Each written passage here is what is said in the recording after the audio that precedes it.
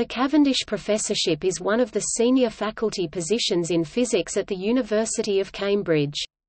It was founded on 9 February 1871 alongside the famous Cavendish Laboratory, which was completed 3 years later.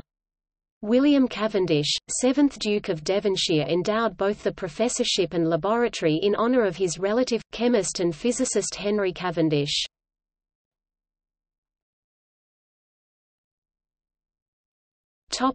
History.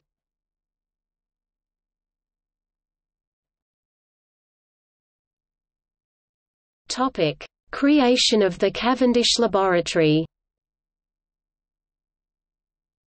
Before the middle of the 19th century, science was largely pursued by individuals, either wealthy amateurs or academics working in their college accommodation. In 1869, a committee formed by the Senate reported that creating a dedicated laboratory and professorship would cost £6,300. The then Chancellor of the University, William Cavendish, met that cost privately 18 months later, and named the department in honour of his relative, the 18th-century natural philosopher Henry Cavendish.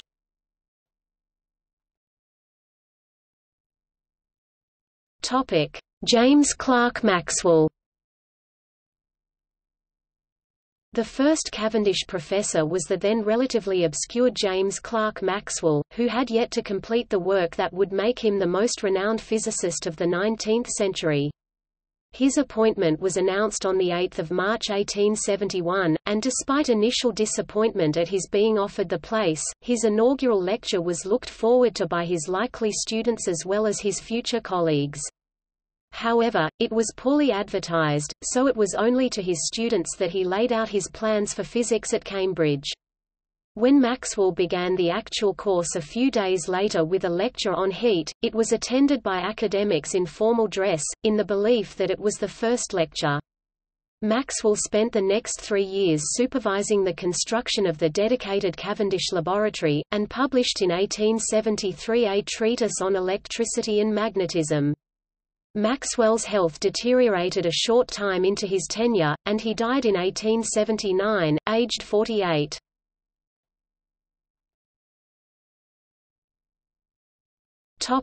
Lord Rayleigh.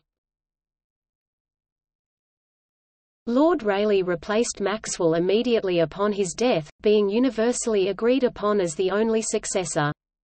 Rayleigh spent £1,500 updating the laboratory, and created a new practical course, revolutionising practical instruction, and in 1882 he allowed women to take the course as well. In his 5 years as Cavendish Professor, he published 50 papers and expanded the number of students to 48.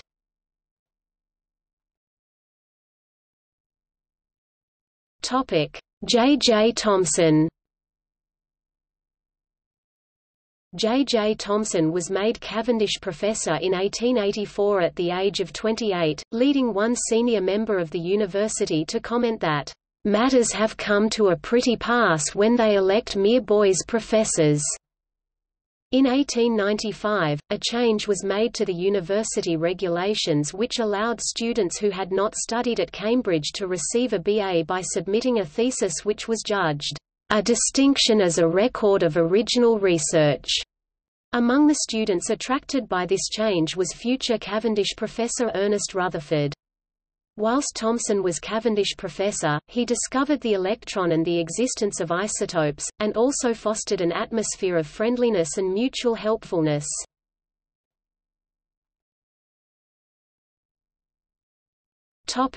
Ernest Rutherford. Rutherford returned to Cambridge in 1918, and spent the last 19 years of his life there. This was around the time of the change from classical to modern physics, and Rutherford was something of a contradiction, dressing as a Victorian gentleman but working on the cutting edge of physics.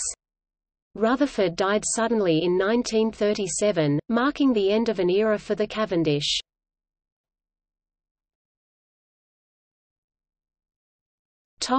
William Lawrence Bragg. Sir Lawrence Bragg became Cavendish Professor just before the outbreak of the Second World War, which resulted in many staff joining various defence research establishments, notably to develop radar.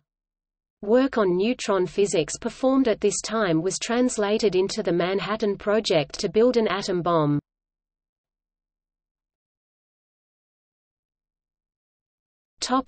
Nevill Francis Mott.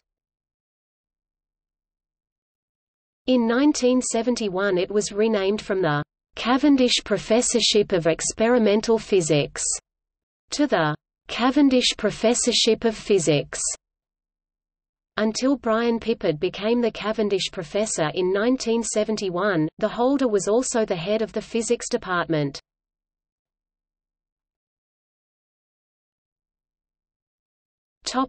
List of Cavendish professors. There have been 9 Cavendish professors since its inception. James Clerk Maxwell (1871–1879), Lord Rayleigh (1879–1884), J.J.